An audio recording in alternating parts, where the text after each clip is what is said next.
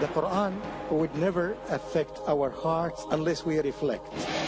Just reciting the Quran, it will have an effect on our hearts, but very slight and slim effect. But if you really want to get the benefit from the Quran, you really need to ponder and reflect upon every verse by itself. The effect will happen to you and will last with you forever.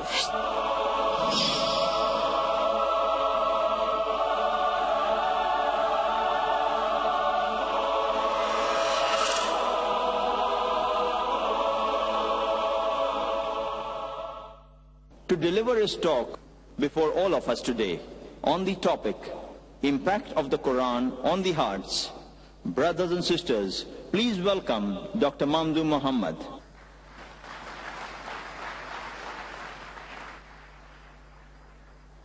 Assalamu alaikum wa rahmatullahi wa barakatuh. Dr. Mamdouh Mohamed, born in Egypt, has had a master's and a PhD obtained from the George Mason University in USA. He has had 30 years of experience in teaching Arabic to English as well as in some period to the Indonesian-speaking students. He is currently a professor and consultant at SAIS, Johns Hopkins University, and the academic advisor at the American Open University in Virginia, USA.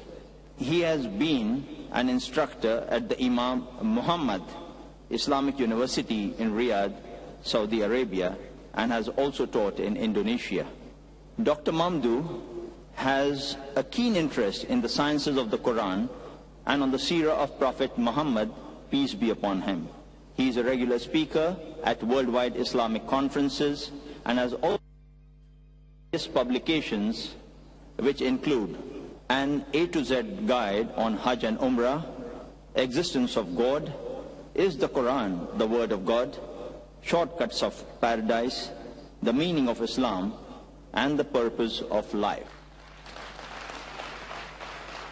بسم الله الرحمن الرحيم إن الحمد لله نحمده ونستعينه ونؤمن به ونتوكل عليه ونعوذ بالله من شرور أنفسنا ومن سيئات أعمالنا من يهده الله فهو المهتدي ومن يضلل فلن تجد له وليا مرشدا وأشهد أن لا إله إلا الله وحده لا شريك له له الملك وله الحمد يحيي ويميت وهو على كل شيء قدير هو الأول والآخر والظاهر والباطن وهو بكل شيء عليم وأشهد أن نبينا محمدا عبده ورسوله أدى الأمانة وبلغ الرسالة ونصح الأمة وكشف الغمة وجاهد في سبيل الله حق جهاده وتركنا على المحجة البيضاء ليلها كنهارها لا يزيغ عنها إلا هالك اللهم صل وسلم وبارك على نبينا محمد وعلى آله وصحبه وسلم تسليما كثيرا ثم أما بعد. Dear brothers and sisters in Islam, I greet you with the best greeting that had been ever known to humanity. Assalamu alaikum wa rahmatullahi wa barakatuh. My topic, as you've just heard from my presenter, is about the impact of the Quran. It is full of details. It has many minute issues in it. I will try to classify it in such a way to get an imprint in your brains, inshallah. I will talk about the impact of the Quran on humans and non-humans and on inanimate objects.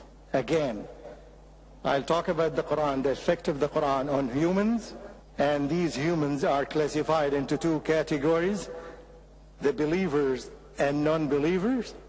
And I will talk about the effect of the Quran on non-humans, and I will talk about the effect of the Quran on inanimate objects.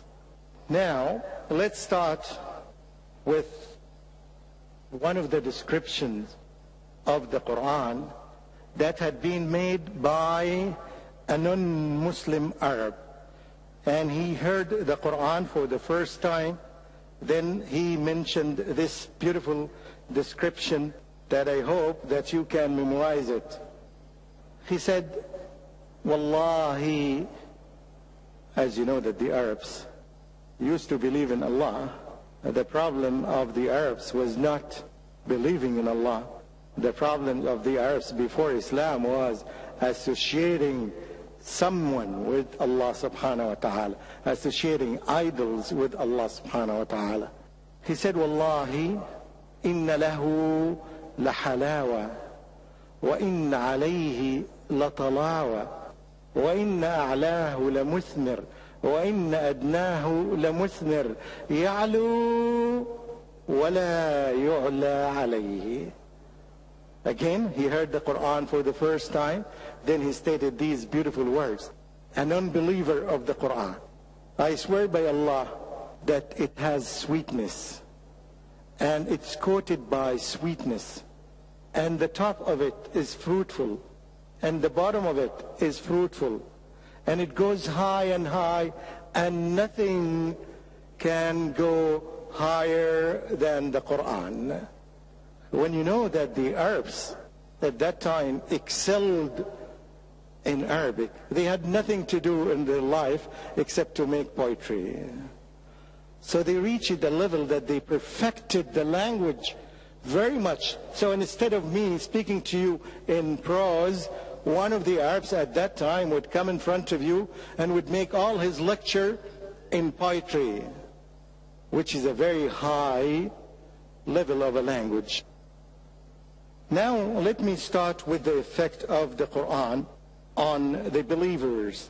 As Allah subhanahu wa ta'ala described this situation in the Quran, He mentioned, أعوذ بالله من الشيطان الرجيم وإذا تتلى عليهم آيات الرحمن خروا سجدا وبكيا. When the verses from Allah, from the merciful, from Ar-Rahman are recited upon them, when they hear them, they fall down, they make prostration, they make sujood, and they cry in their sujood. So this is one of the effects of the Quran on the hearts of the believers. It makes their hearts being affected and touched by the beauty of the Quran to the degree that they remember Allah and they cry in their sujood. And also, as Allah subhanahu wa ta'ala mentioned in another verse describing the believers, أعوذ بالله من الشيطان الرجيم إنما المؤمنون الذين إذا ذكر الله وجلت قلوبهم وإذا تليت عليهم آياته زادتهم إيمانا وعلى ربهم يتوكلون. The verse says that when indeed the believers, the true believers are the one, when the name of Allah is mentioned to them, their hearts shiver and quiver. And when the verses of Allah are recited to them, it will increase their belief, their faith. So another effect of the Quran on the hearts, it increases the belief of the believers. And here we will take the best of the believers, who is the Prophet Muhammad sallallahu alaihi wasallam himself. And here is the effect of the Quran upon him. One time the Prophet sallallahu alaihi wasallam was walking, and there was a woman sitting on the street. She was just reciting the Quran, reviewing her memorization. And she was reading the verse of Al-Ghashiyah. أعوذ بالله من الشيطان الرجيم هل أتاك حديث الغاشية وجوه يومئذ خاشعة عاملة ناصبة. Immediately the Prophet ﷺ was walking. He stopped. He could not continue when he listened to these verses. Unlike a lot of Muslims nowadays, when they hear the verses of the Quran, they would say, this is addressing someone else. When you hear a verse from the Quran, you should know that Allah subhanahu wa ta'ala addresses you in particular by the verses. It's not an obsolete book that was sent to the time of the Prophet ﷺ and his companions, and that's it. No. Every verse of it, it addresses each one of us. And this is one of the signs, by the way, if you want to test your belief or not. When you hear a verse and when you try to disregard it or ignore it, you know that there's something wrong with your heart. And you have to open it up, and the only way to open it up is only by the Quran itself. Then the Prophet ﷺ could not resist the temptation of responding to the woman, and he stopped and he said, Na'am atani, Na'am atani. She was reciting the verse that says, have you heard about the news of the day of judgment? Al-Ghashiyah? Have you? Have you? Yes. So there would be no excuse. Almost in every 2 pages, if not in every page, there's a direct mention of the day of judgment. One of the descriptions of the day of judgment. Al-Haqqa, Al-Tamma, Al-Sakha, Al-Ghashiyah, Yawm Al-Qiyamah, Yawm Al-Din, Yawm Al-Fasl, and so on and so forth. So there would be no excuse for us to say we have not heard the news about the day of judgment. And the Prophet ﷺ, when he said that, he started crying. So this was the effect of the Quran upon the heart of the best believers on the earth. He loved also, when you know the Quran, you love to hear it from those who recited very good. Try to imagine how beautiful the recitation of the Prophet Muhammad ﷺ was. Even though whenever he used to see and meet Ibn Mas'ud radiallahu anhu, he would stop him and he would ask Ibn Mas'ud, one of his companions, to recite the Quran to him. And Ibn Mas'ud would feel shy of himself. How can I read the Quran to you, or you, Messenger of Allah, and you are the one who brought the Quran to us? And the Prophet ﷺ used to say, I love to hear it from you. And Ibn Mas'ud starts to read, and he read this verse, أعوذ بالله من الشيطان الرجيم فكيف إذا جئنا من كل أمة بشهيد وجئنا بك على هؤلاء شهيدا. What is the situation when we will bring one witness from every nation, and will bring you, Muhammad, as a witness upon all these nations on the day of judgment? You can imagine when he finished this, Ibn Mas'ud looked at the Prophet ﷺ, and his tears almost wetted all his beard, because the meaning of the verse that he will be a witness upon all those human beings on the day of judgment. And try to imagine what type of responsibility the Prophet ﷺ would have at that time. There are many verses in the Quran, but this is not my main focus here. I will focus on the effect of the Quran on the non-believers. There's, in the early days, a story of those people who were asked by the leaders of Quraysh to monitor the Muslims in the early days of Islam. So they used every night to send one of them to see what the Muslims were doing. They were tracking them, in other words, spying on them. So it was the turn of someone whose name was At-Tufail ibn Amr ad-Dusi, from a very famous tribe in Arabia. It's called Daws. So they asked him to go and listen. First they asked him to observe what they were doing, and they advised him, do not approach them so closely in order to avoid listening to what Muhammad ﷺ said. And they told him, basically, if you listen to it, you will be affected by it. So it's the best thing for you to put dough. This is cotton. It's dough. You know donuts? Do you know donuts? the dough before it gets nuts?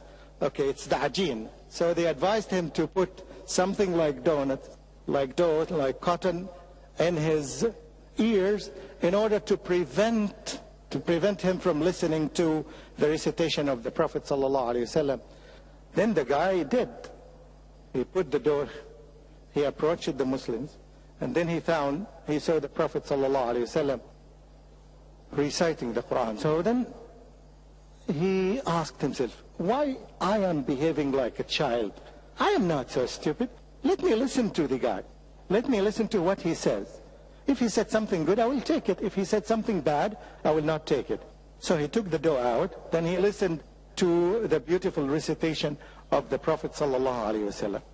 I'm not going to tell you exactly what happened, but when he went back to his people, the leaders of the Kuffar Quraysh, when they saw him from distance, they said the man came with a different face, meaning the man became a Muslim. He went with the face of a kafir, but his face was so affected by the recitation of the Quran that it appeared on his face. And you can see this by your eyes, by the way. You see the effect of the Quran, the effect of the Iman on the faces of the Muslims. How many times you meet some people in the airport or in any place that's crowded, and you can distinguish some Muslims even if you don't know that they are Muslims. It is the effect of the Quran on their faces, alhamdulillah. And this is a blessing of Allah subhanahu wa ta'ala for us. There's one of the famous authors of books, and he's a professor at Minnesota University in the United States. His name is Caesar Farah. He wrote a book called Islam. It had been going on and used in many universities in the United States and other countries as well. And among the beautiful things that he wrote about Islam, he's not a Muslim. He said that this Quran does not make only women cry and only men cry, but he makes the toughest men on the earth cry, such as Umar ibn al-Khattab radiallahu anhu and many others. He said that the strongest men on earth, when they are affected by the Quran, they cannot stop themselves from crying. And he said no other book on the earth has this effect on the hearts. There's another story that perhaps some of you heard about it. There was a group of Muslims traveling on a ship to the United States, and the time of Salaat al-Jum'ah came, so one of them gathered the few Muslims who were on the ship, and he started making a khutbah, and then he prayed Salaat al-Jum'ah. And the tourists, all of them gathered around to see what was going on as an issue of curiosity.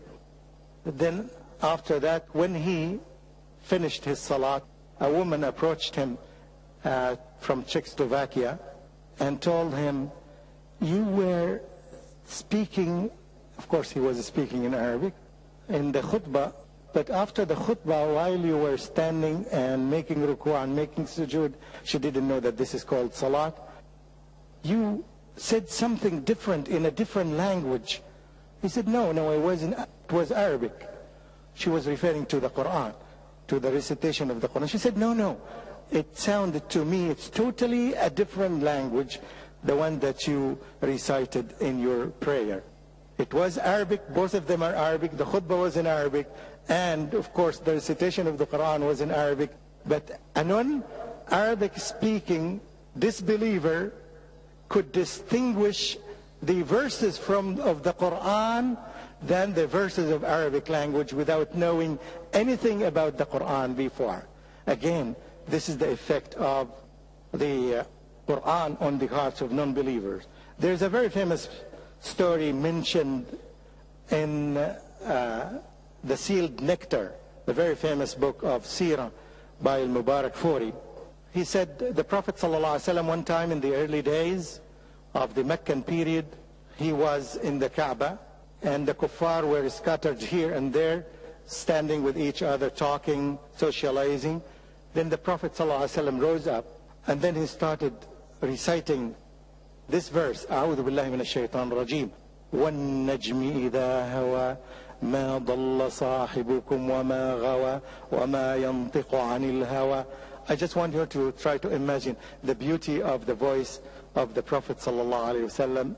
And it's everybody kept silent, looked at the Prophet ﷺ. They listened attentively to what he was saying until he reached the end of the surah. أَفَمِنْ هَذَا الْحَدِيثِ تَعْجَبُونَ وَتَضْحَكُونَ وَلَا تَبْكُونَ وَأَنْتُمْ سَامِدُونَ فَاعْبُدُوا لِلَّهِ وَاسْجُدُوا. Prostrate down, as the verse says. Immediately those Arabs fell down and they made prostration, being affected by what the Prophet ﷺ said. They could not control themselves when they listened to the verses. After a long time, when the verse said, make sujood to Allah, although they were kuffar, they could not resist this and made sujood. And when all of a sudden they discovered that they had been affected by the words of the Quran, unconsciously they could not control themselves. As for me, I had many experiences, personal experiences in the effect of the Quran. Before I say that, I will give you the story, another story, before my personal experience. It's a story of an engineer. I heard this story almost 30 years ago. I'm not going to tell you how many 30 years I have. Mentioned by a Kuwaiti sheikh on a tape that I still have it with me. Said that there was one Kuwaiti engineer studying in the University of Arizona. He was studying engineering, and it was the time of exams. And the paper was distributed among the students, and they looked at it, and the exam was very difficult. So everybody was nervous. Then the Kuwaiti Muslim brothers, among all those 35 students who were non-Muslims, this Kuwaiti engineer asked his professor, he said that I have a tape. If I play the tape, it will cool the students down. Do you mind? And the professor said, no, go ahead and play the tape. Then he started playing the tape. It was Surah Ar-Rahman. أعوذ بالله من الشيطان الرجيم. الرحمن علم القرآن خلق الإنسان علمه البيان. And the verses went as smoothly as you know this verse. And every student cooled down. They started answering the paper. Then after probably 13 or 14 minutes, the tape stopped. Then everybody looked at the Kuwaiti student and asked him to replay the tape again. Brothers and sisters, I hope you understand the significance of this story. They could not resist the beauty of the Quran. It comforted them. They didn't understand a single word. But this is the effect of the Quran upon their hearts. And they were non-believers. The final story that I will mention in this section is my own experience in George Mason University. One of the students called me. There was an activity by the MA students, and they asked me to deliver a speech. They gave me 1 hour before the speech. Students always do that. I hope you don't. I had another lecture anyway, so I asked one of the students to make this experiment. I told him to go to the translation of Quran and to go to the Bible, basically the translation of the Bible in English. And I told him, you select 3 verses from the Quran and 3 verses from the Bible.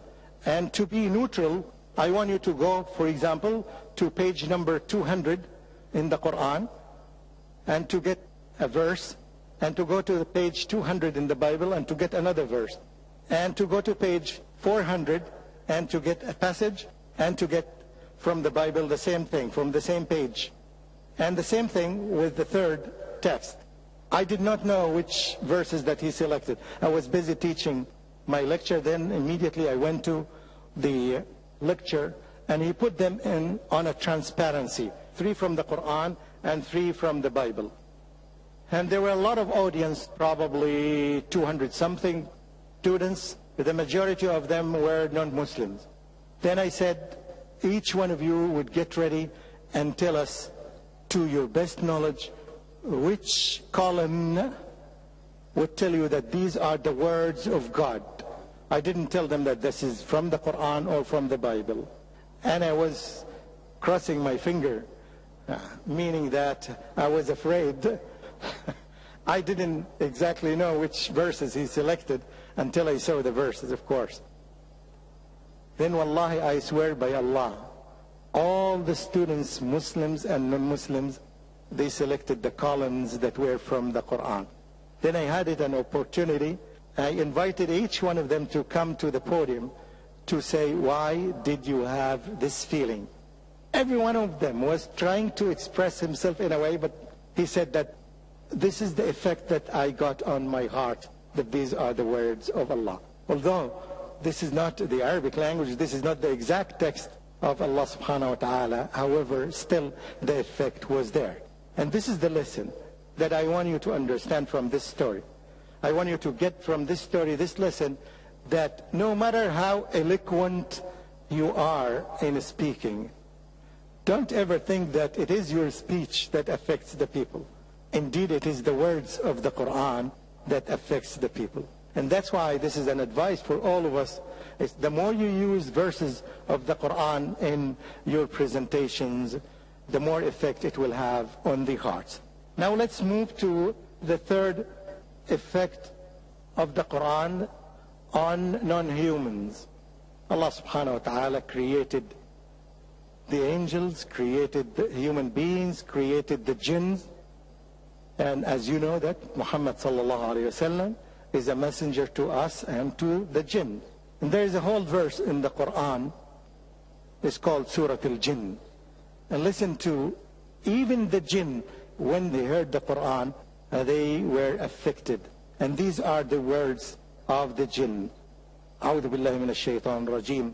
قل أوحي إلي أنه استمع نفر من الجن فقالوا إنا سمعنا قرآنا عجبا يهدي إلى الرشد فآمنا به.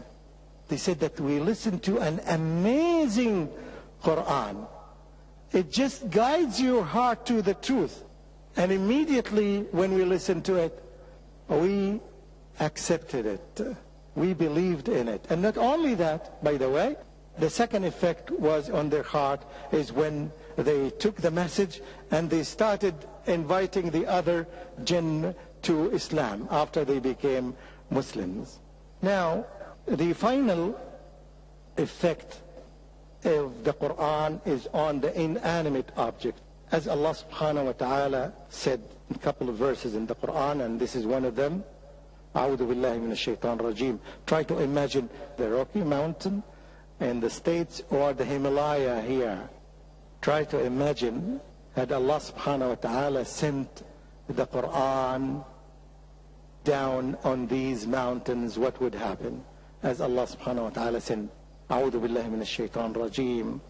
لو أنزلنا هذا القرآن على جبل لرأيته خاشعا متصدعا من خشية الله وتلك الأمثال نضربها للناس لعلهم يتفكرون. Almighty Allah subhanahu wa ta'ala said, had we sent down the Quran on a mountain full of strong rocks, you will find the impact and the magnitude of the Quran on this mountain by making it calm, quiet, then it will fall apart into pieces, being affected by the words of Almighty Allah. And Allah subhanahu wa ta'ala said, we give you these parables and these examples so that you would reflect upon them. And this is the key word that I want you to get from this lecture. The Quran would never affect our hearts unless we reflect, unless we think on the meaning of these verses. Just reciting the Quran, it will have an effect on our hearts, but very slight and slim effect. But if you really want to get the benefit from the Quran, you really need to ponder and reflect upon every verse by itself.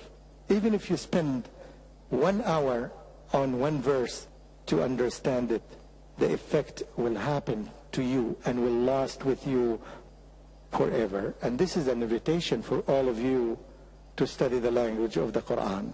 No matter how many translations you would read of the Quran, it will not give you the same effect as you know the original language and you know some of the secrets of the language that will have this effect. Let me give you one of these beautiful aspects of Arabic that would help you reflect upon the Quran. One quality of Arabic language is that the verb can be repeated, the same verb can be repeated, combined together of the repetition to form a new word.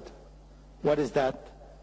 Like the word was, wasa, as, asa, dam, dama, zal, zala. Do you know these words in the Quran or not? The most famous one is zalzala. There's a whole chapter in the Quran. It's called Surah Al-Zalzala. So zal means shake.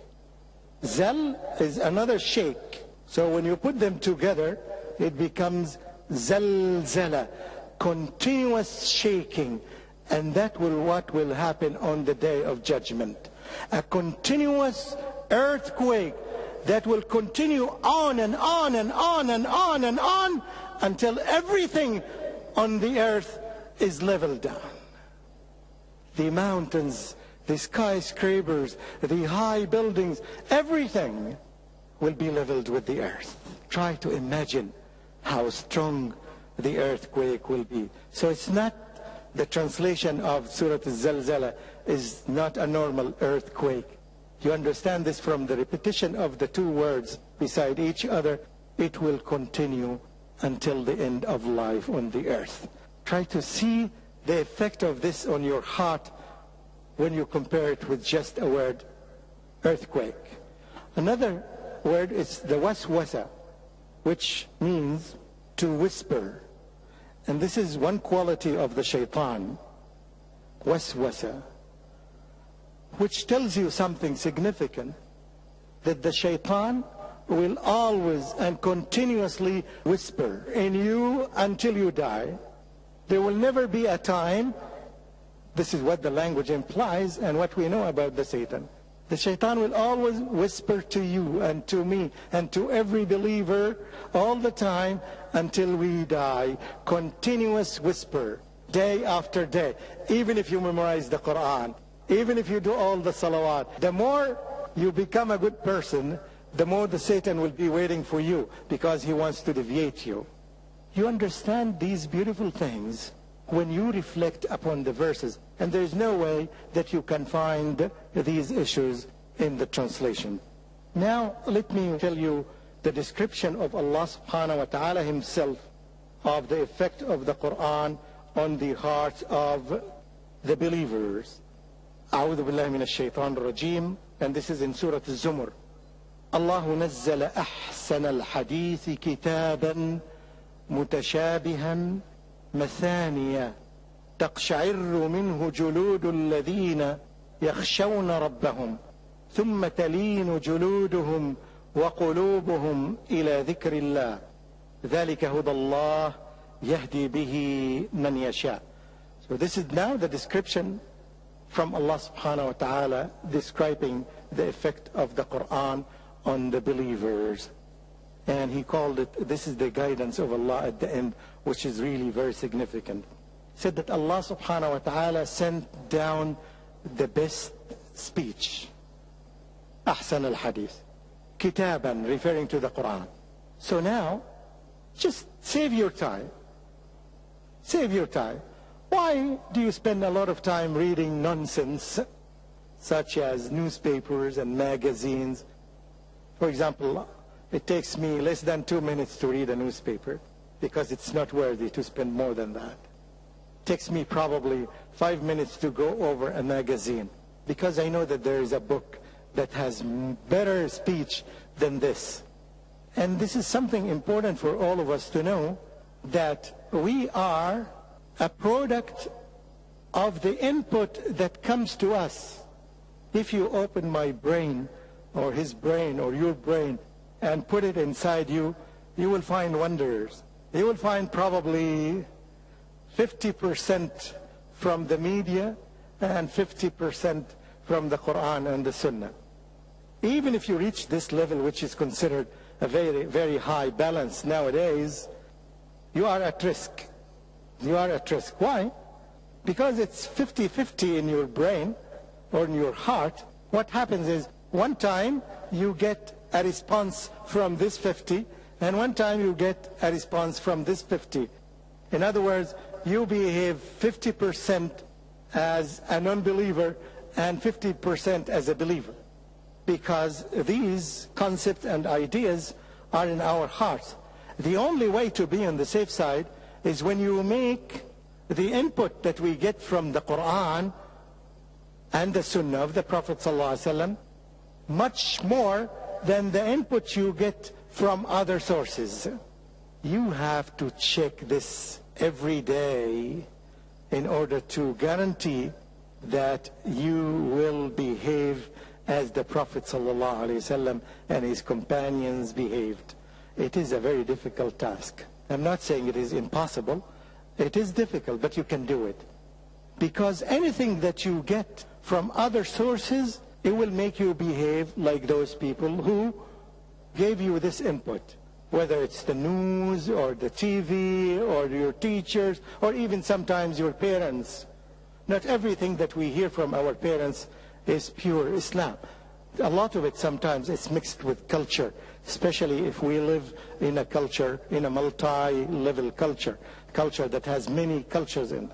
So what we need to do is to get from the Quran the amount that we need to survive Islamically and to make it dominate our brains, so that every time there is a situation and we want to respond to this situation, an Islamic response would come.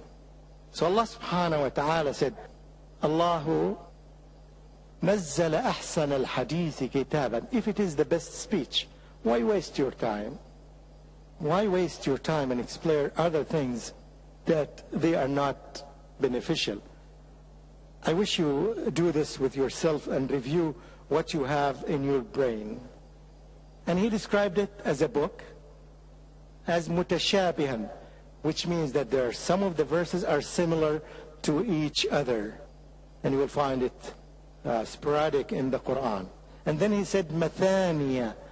Mathaniya, that means is repeated, referring to Al-Fatiha, because we use it repetitively.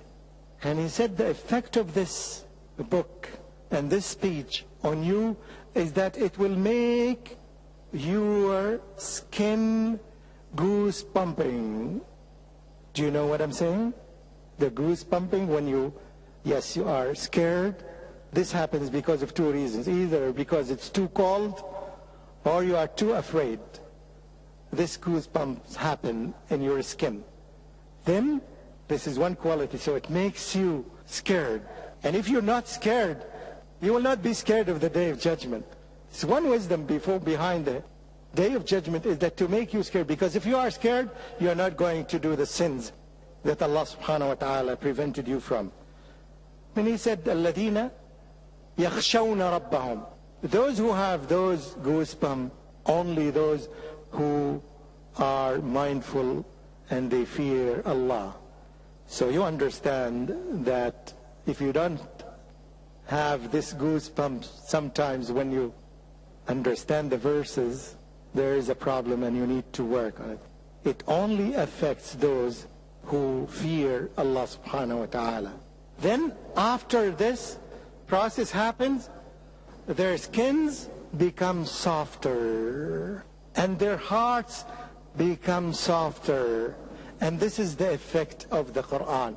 It makes the strong and the hard hearts softer and softer. And as you know that Allah subhanahu wa ta'ala threatens in many places those who have tough hearts. And one of the things that would make our hearts smooth and soft is crying. Not the crying when you lose your job or when you make an accident and lose your car.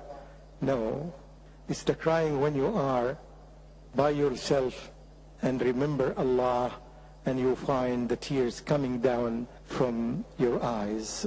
Allah subhanahu wa ta'ala taught Muhammad sallallahu alayhi wasallam to teach us that two types of eyes will not be touched by hellfire.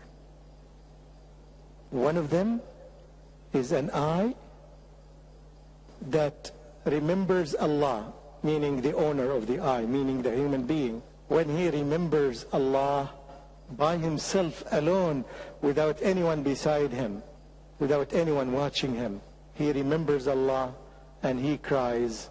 This is the eye that will not be touched by the fire of hell. And the other one is the eye that keeps guarding this great religion. The eye that's all the time working day and night in order to protect this religion and to spread this religion to others. The owner of these eyes will not be touched by hellfire. And then Allah subhanahu wa ta'ala said at the end of this verse, this is the guidance of Allah, meaning the love of the Quran and being affected by the words of the Quran is a science, as a sign for all of us that it is a guidance from Almighty Allah. Wassalamu alaikum wa rahmatullahi wa barakatuhu. Jazakallah, Dr. Mamdouh Mohamed, for your very interesting and well exemplified talk on the topic, impact of the Quran on the hearts. Now we would have the question and answer session. We would request you to kindly state your name and profession before putting forward your question to get a more appropriate response. Now, yes, brother. Assalamu alaikum. Alaikum assalam wa rahmatullahi wa barakatuh. My name is Tariq and I am a student by profession. Sir, in Quran there comes a verse where it says that I swear of the moon and the star. Once I was chatting on net, one of my friend who I don't know much about him, he was Yehudi, instantly said that, okay, if Quran is a heavenly book, I said, yeah, it's a heavenly book. It is written by Almighty Allah. So he again asked me. It was not written by, it was spoken by Allah, by the way. Okay. Not written, okay. Sorry. Okay, good. It was spoken by Allah. So he asked me if it is so, your Allah is mightier than everyone. So why he must be mightier than the sun and the moon and the stars also? I said, yeah, he is definitely mightier. So he then said that, so why he is swearing off the moon and the stars? So please let me understand this. Very good. I think this is a very good question for two reasons. The first reason, it's based on the logic of the mind. If Allah is stronger than what he swears by, why should he do this? Okay? So that is based on intellect and logic and rational, which is very good. At the same time, a lot of Muslims nowadays, some of the Muslims, I wouldn't say a lot, the number is decreasing dramatically, is that they are swearing by others than Allah. Okay? So it's important for two reasons, the first reason and the second reason. Now let me elaborate. First, you have to understand this quality about Allah. No one on earth has the right to question Allah. You have to establish this in your mind. Allah subhanahu wa ta'ala, one of his qualities is that he لا يسأل عما يفعل. Allah is the owner of this whole universe. He is the one who brought it into existence. He has full freedom to do whatever he wants. Whatever. Because if somebody questions Almighty Allah, he would put himself on the same level of Allah subhanahu wa ta'ala to question him. Who are you to question him? I bought this tie. I have the right to tie it this way or in a different way. to put it in my pocket or to put it in my bag. I am the one who bought it. I have full control on it. So Allah subhanahu wa ta'ala has full control of the universe. So whatever He does, it is His wisdom. We don't have the right to do this. However, we Muslims have the right to search this matter and to look for the wisdom of Allah. But we don't have the right to question Him. Why did you do this? Or why do you do this? We don't have this right. Right? Because this makes us superior or the same level or more superior than Allah subhanahu wa ta'ala azza wa jalla. That's why Allah subhanahu wa ta'ala should not be questioned about what He does. Let me teach you something what the Prophet sallallahu alaihi wasallam did. You know, there are many verses in the Quran that start with قُلْ هُوَ اللَّهُ أَحَدٌ. So in other words, Allah subhanahu wa ta'ala is telling Muhammad sallallahu alayhi wasallam, say to the people, right, هُوَ اللَّهُ أَحَدٌ, He is one.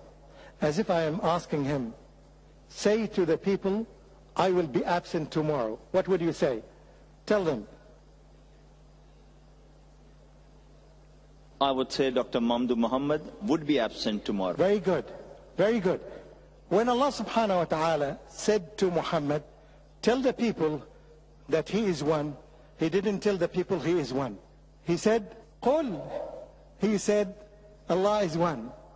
You understand what I'm saying? He was literal to the word.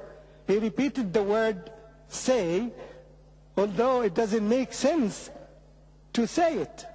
When the Prophet ﷺ was asked this subtle question, why do you say Hu Allahu Ahad? You should say Hu Allahu Ahad only. He said, I would never, ever change a single word that Allah subhanahu wa ta'ala said. Brothers and sisters, this is the highest level of ubudiyyah. To be a lover and worshipper and a slave and servant of Allah, you do what He wants, not what you think that is correct. This is the problem. When we use our rationale irrationally in the areas of divinity, we can use our brains rationally in any other area except the area of divinity. Whatever belongs to Allah subhanahu wa ta'ala, we should not put ourselves there and question Him. Rather, we should look for the answer, okay? Now, it's very important, especially for the educated people, the most educated ones, the PhD holders and the master's holders and the doctors and the engineers. And the more you are educated in the types of education that we get nowadays, the more you are vulnerable to such questions. Let me go back to the issue. So Allah subhanahu wa ta'ala has the right to swear by anything He created. But He gave us only one right, to swear only by what? By Him. Because He is the greatest. We cannot swear by any other thing. We can only swear by Allah subhanahu wa ta'ala. So this is one thing. But He, in order to tell us that this issue is so significant and important, Allah swears by His own creation. The creation of the sun, the creation of the moon, the creation of duha, the creation of night, the creation of day, and everything that Allah subhanahu wa ta'ala created. To tell you that this is something very important and you need to reflect upon it. How many times have you reflected upon the creation of the sun? Have you ever seen a day without a sun? You may say yes. No. Have you ever seen a day without the sun? No. No. The sun is there, but the clouds is covering. Every day you can see the consistency of what happens. So Allah subhanahu wa ta'ala is telling you this is something very great. So Allah has the right to swear by His creation. We don't have this right. We only are allowed by Allah to swear by Him, not by His creatures, because they are inferior than Allah. However, Allah, because He is the owner of these things, He is the owner, so He has the right. He had been given to Him Himself. I hope I answered the question. Thank you, sir. Jazakallahu khairan. By the way, these questions are very good. You need to think of them, and also as well you need to know the wisdom behind that, because you will be asked the same questions every day. Question, brothers, sisters? My name is Shumaila. I'm a student. I'm asking this question on behalf of Sister Rumi, who is a homemaker. Brother Muhammad, you just mentioned that an eye that sheds tears when all alone is an eye that will not be touched by hellfire.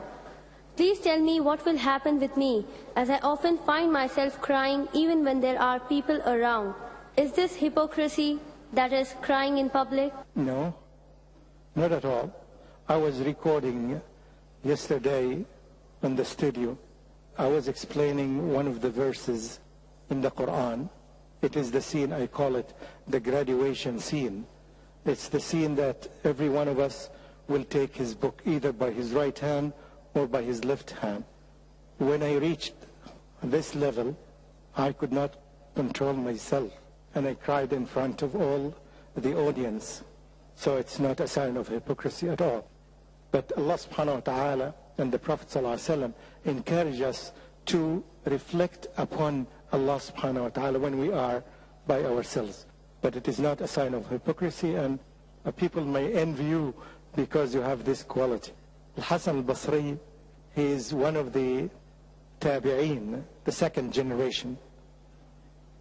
He used to tell some of his friends, let's cry. If we don't cry in this dunya, what should we do instead of crying? He said that if you don't remember Allah and you recite the Quran and you cry at this time, when are you going to use these tears that Allah created on you?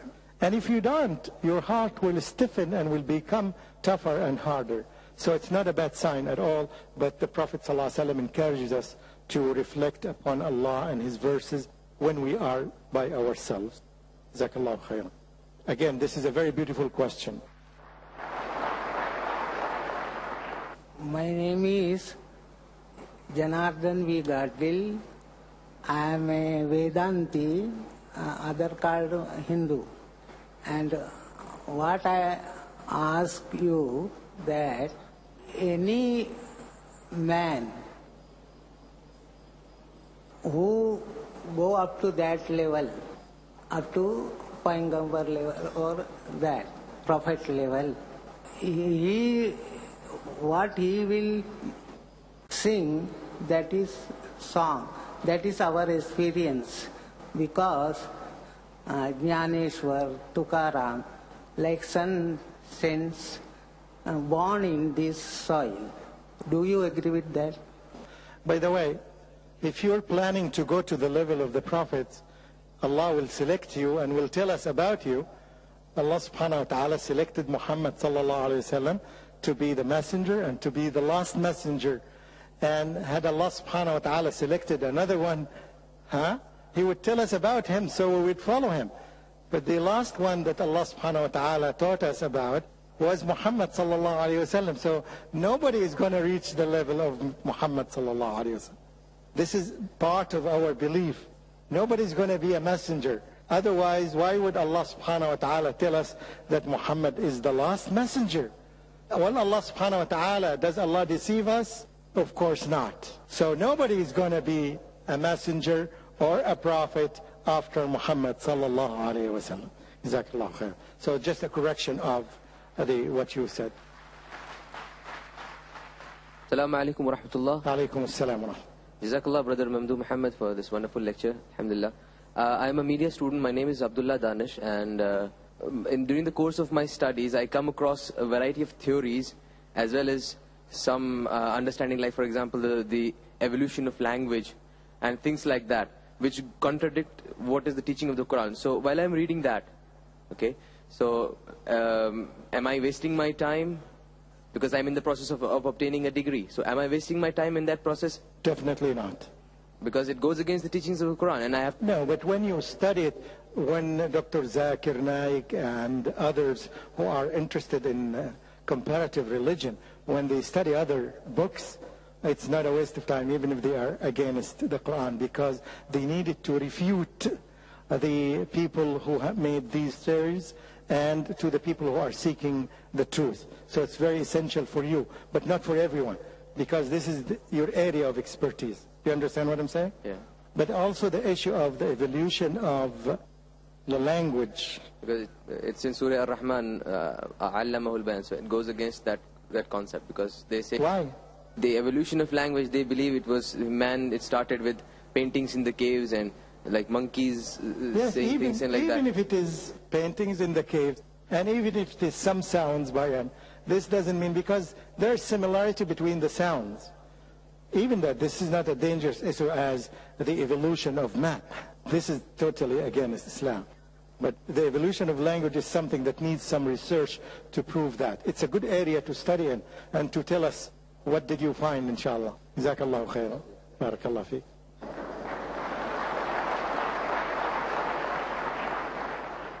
Assalamu alaikum wa rahmatullah. Alaikum assalam. Brother, I would like to ask the question, as in many places in the Quran it is said, reflect on its verses. So how can we reflect, or what are the methods on which basically we can concentrate so that we can reflect on the Quran? Very good. Allah subhanahu wa ta'ala in Surah Al-Imran and in many verses, Allah subhanahu wa ta'ala told us to reflect upon the creation of the heavens and the earth and what is in between them. A lot of people would open a magazine and would see how beautiful this BMW is, and would start spending a couple of hours to know all the details of the BMW car or the Mercedes car or whatever other car. So they spend their time doing this. We want you to change the shift of focus. And instead of focusing on the creation of man, what man had manufactured, reflect upon, just I want to tell you something. See how the creation of Allah subhanahu wa ta'ala, how many times have you looked into yourself and you discovered that you have in your body 3 trillion living machines. 3 trillion machines moving in your body with such accuracy. When you just reflect upon this, what is the response that you are going to say? Tell me. Subhanallah. Just in every one of us, the number of machines, and they are living machines, they are not dead machines, because machines work and do not work. But these machines are working continuously. 3 trillion machines, more than the number of machines in the whole of India. In your body. Doesn't this require from you to say, Subhanallah, or Alhamdulillah for this blessing? Yes, it does. So that's what Allah subhanahu wa ta'ala wants us to reflect upon. To reflect upon everything. Look at all these trees and the leaves that come from them. Every leaf on the tree falls down. The time of the falling down is recorded by the angels. What would you say? Allahu Akbar. Allahu Akbar. And you prostrate to Allah, thanking Him that He guided you to be a Muslim and to know that. This is what Allah subhanahu wa ta'ala wants from us, to reflect upon these things. And the best thing, by the way, studying science from this perspective helps you a lot to understand the creation, some of the significance of the creation of Allah subhanahu wa ta'ala. That's what the word reflection means here. In other words, not reflection in man-made issues, things, but in divine-made, created things. Jazakallah, Dr. Mamdouh Mohamed. We thank you for being present with us, and it was an honor for us to have a different understanding in a very exemplified manner about students, and I think our audience has been impressed. Inshallah, we'll have you come back to us on the other talks for the programs. And now we would request our audience to kindly appreciate the talk we have heard of Dr. Mamdouh Mohamed with a takbir. Allahu Akbar. جزاكم الله خير. السلام عليكم ورحمة الله Yes, وبركاته. wa alaikum assalam.